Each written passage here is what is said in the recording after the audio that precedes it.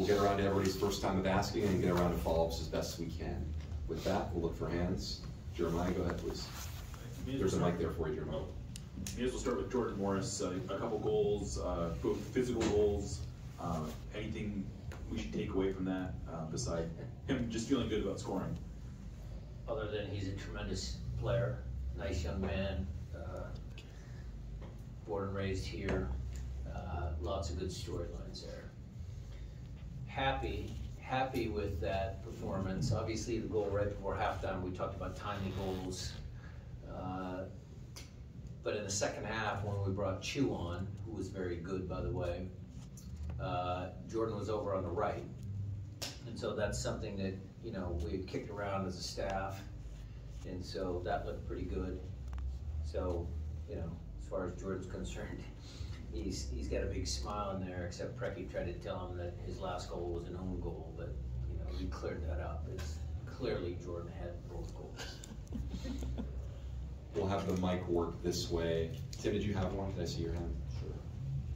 Sure.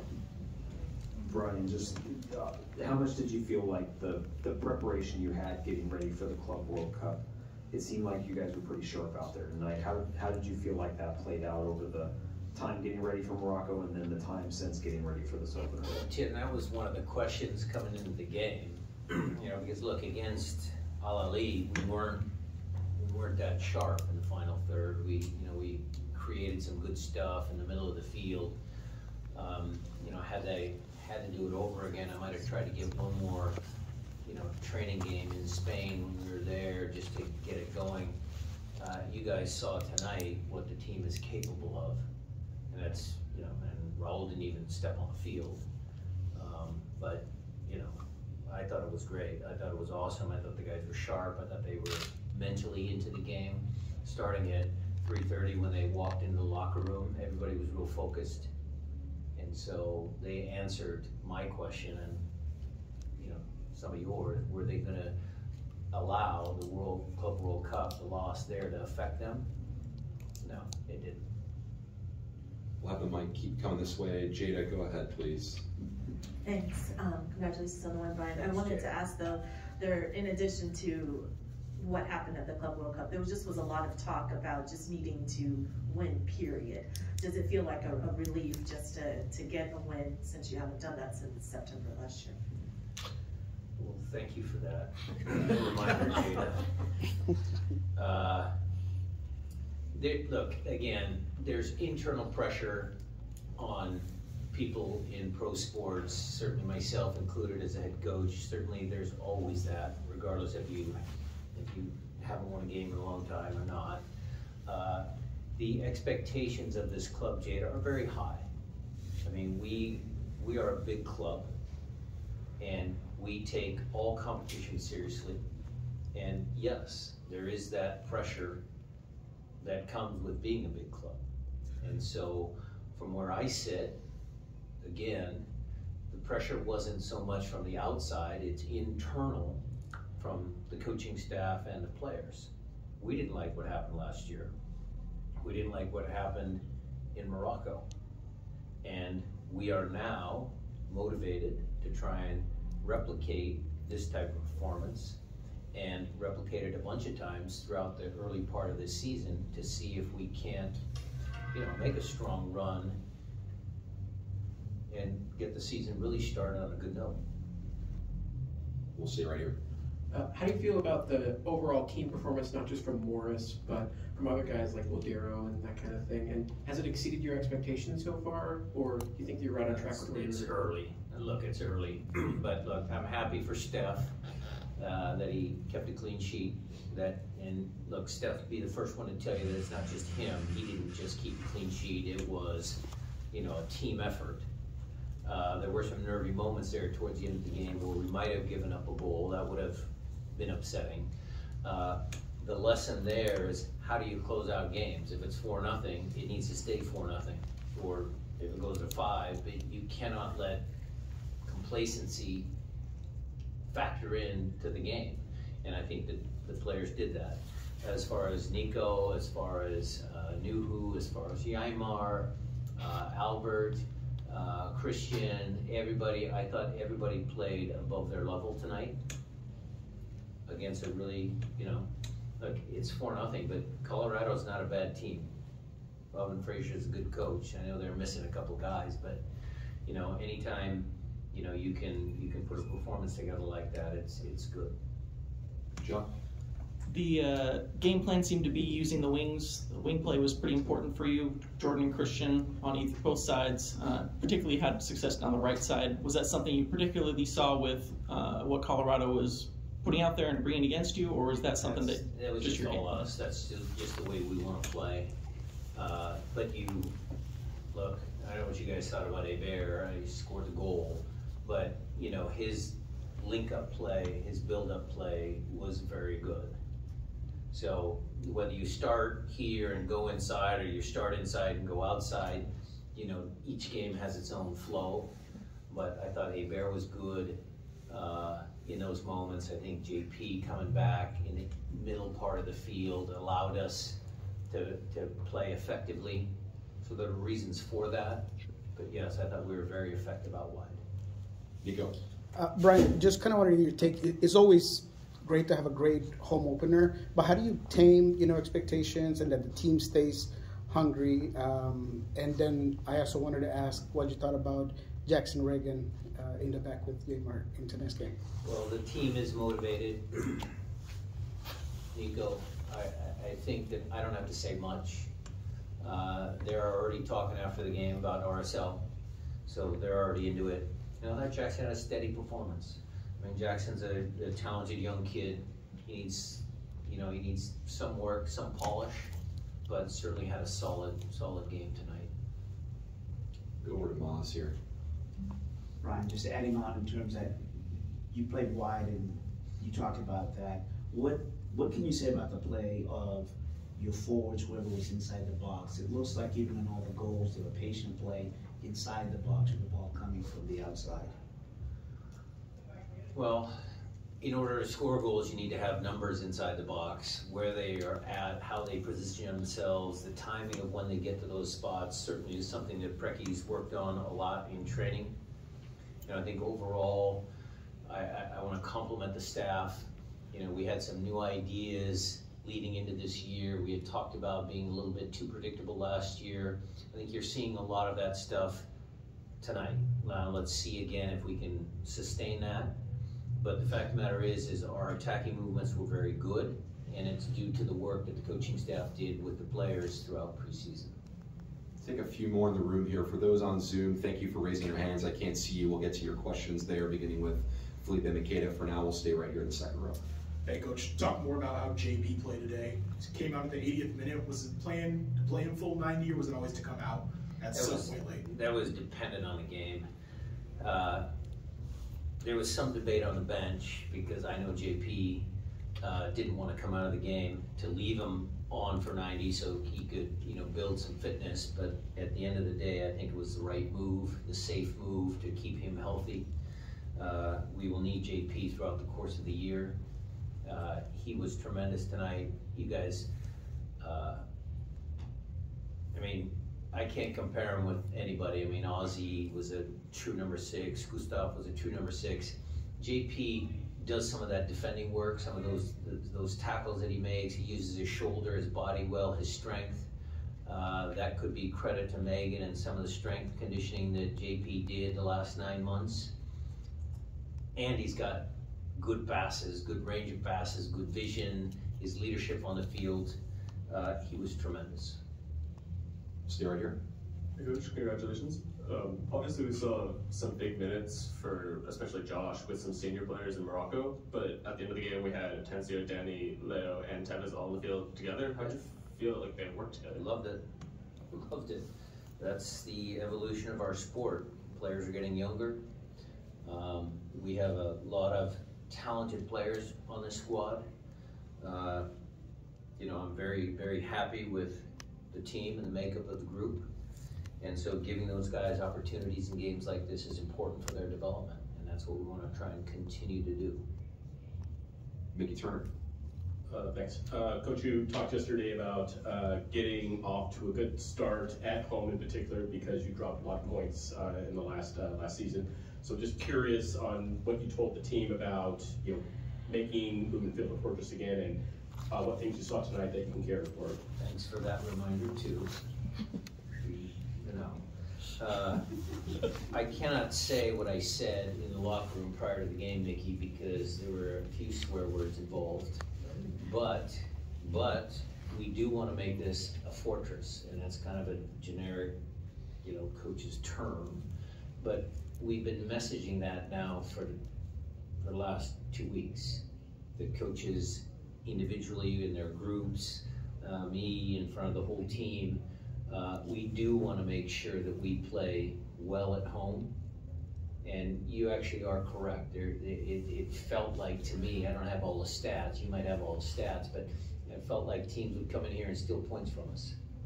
So your point is valid, and we're trying to correct it. Okay, we'll go up to Zoom real quick, and then we'll come back for first-time asks here in the room and a few follow-ups. Felipe, please go ahead and unmute yourself and ask your question if you can hear me. Thank you, Alex. Coach Brian, congratulations for the win. I'm pretty sure the fans enjoy the game even though the cold weather. I would like to ask you about the performance of Christian Roldan. During the game, he received a couple phones really hard. And also, what do you see Ever doing for the team? So Christian was very solid, very good. Obviously the goal,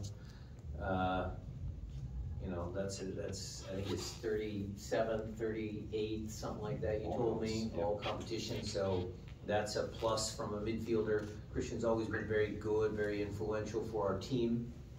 And as far as Hebert is concerned, again, I thought that was a very solid performance. He is a very talented forward. He brings a little bit of possession. Obviously his movement in the box is very good. So again, we're very pleased that my partner Craig, who's standing in the back room, was able to make that deal.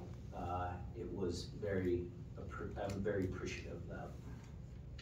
That's all I'm seeing on Zoom. If there are others, please go ahead and hit that raise hand function button. But for now, we'll stay in the room.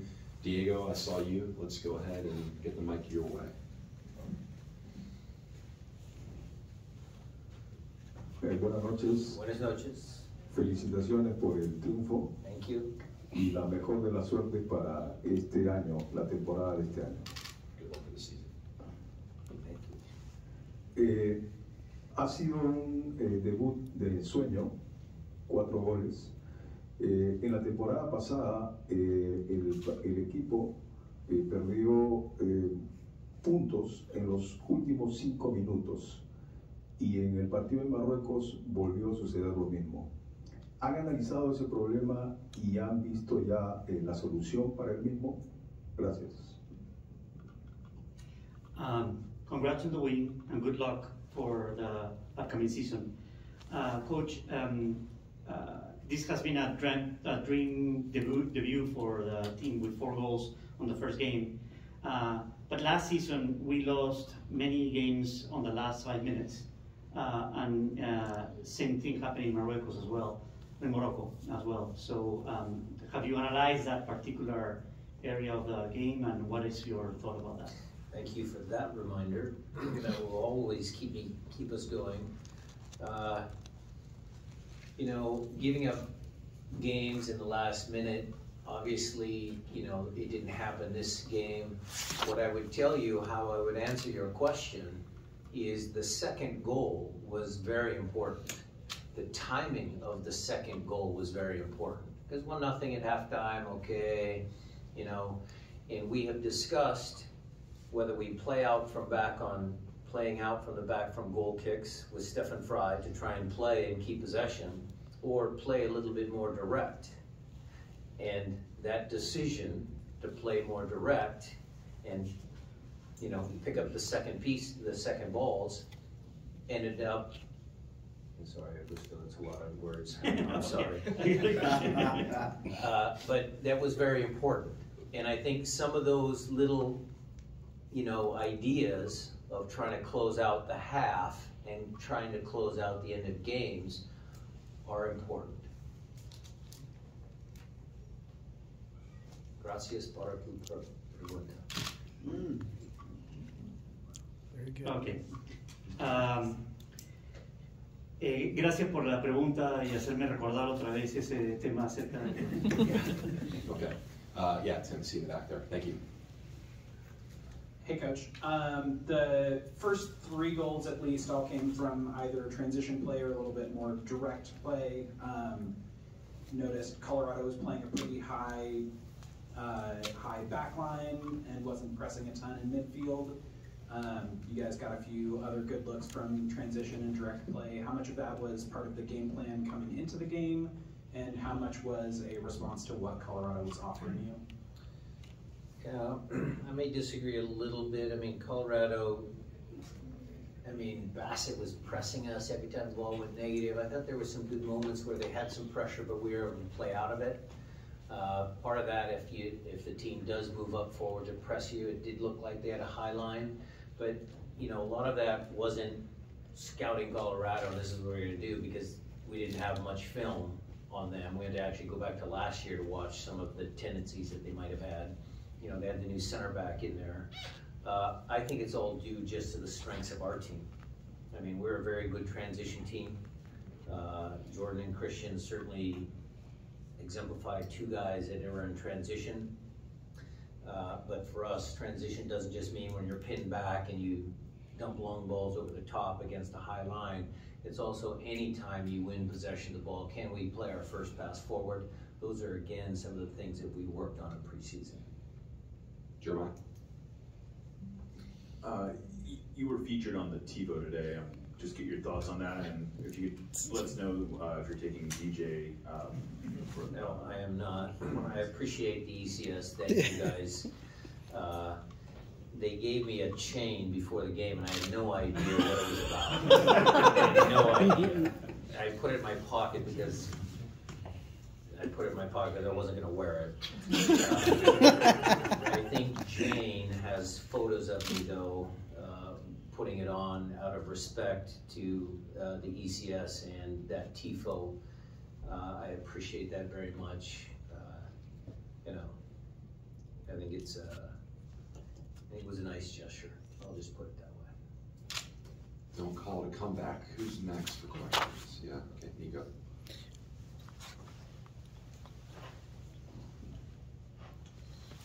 Coach, 2 quick ones.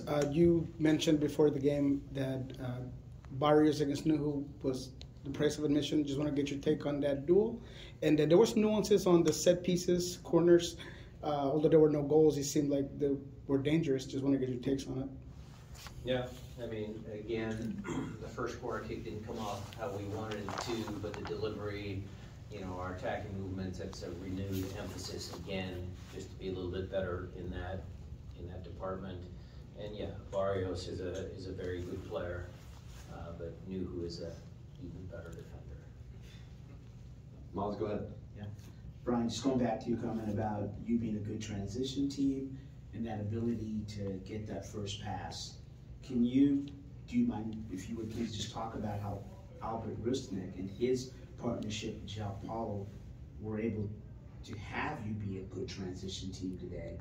Well, they're 2 experienced players, both designated players. They are good. It fits Albert in many situations, playing a little bit deeper than maybe he normally would. He's very good in possession. He sees all the passes, all the right passes. So for me, it's a very good working pair. So he again was one of those guys that maybe not on the stat sheet, but certainly had a solid performance.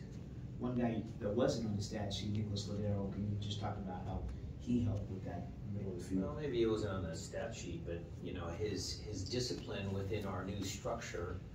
The ball that came across for Jordan's goal, was 1. And then the first goal, I believe that Christian scored at the back post. Nico had changed position with Christian, so Christian was on the left and Nico was on the right. So I don't mind if Nico goes around the field as long as his teammates know where he's at and they compensate, or vice versa. If Christian comes over here, Nico has to take his spot. It's part of that fluidity that I like, and I think it fits Nico, because Nico loves finding the ball. We've tried to be a little bit more disciplined. He's buying into it, and you know, those two moments exemplify you know, even a Bears goal. He was in the right place, so credit to him. All right, last couple. We'll go to Nico here. Hey Brian, so tremendous win tonight. Going into the next game, it's going to be against RSL. We had some trouble finding our way against them last season, so I was just wondering, what are some takeaways from tonight's game, other than scoring a ton of goals, like from the locker room or tactics-wise?